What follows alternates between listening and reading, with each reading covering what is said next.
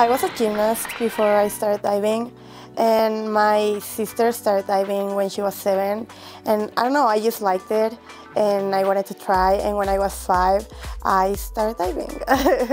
I mean, I always try to do my best so I can get like good scores and stuff, but like, I don't know, I was not expecting like breaking school records or anything, so that was nice. I was excited about that.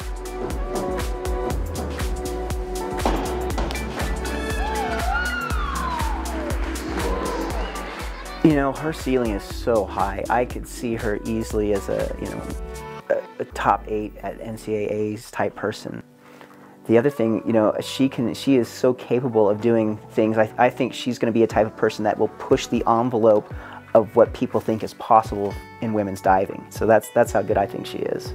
I feel that my best one is platform, but like, I like 3 meter. I like being able to do like more stuff, for example, than 1 meter. I have like more space to do stuff, and I can do like more spins and stuff, like 3.5. So that feels good, I don't know, it's just fun.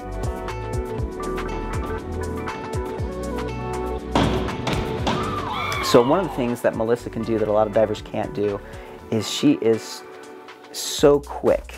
She can spin so fast, and she can also get in the water really clean, make very little splash. And you know, there's a lot of divers that can do one or the other.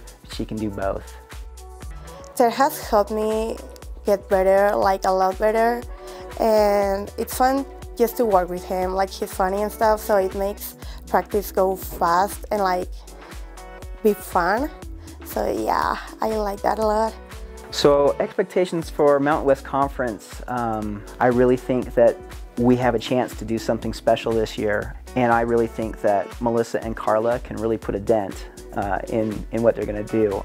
I know if I keep working hard and stuff, I can like keep getting better and maybe break some school records, like some more or something. So I don't know, I just work hard and do my best, and that's it.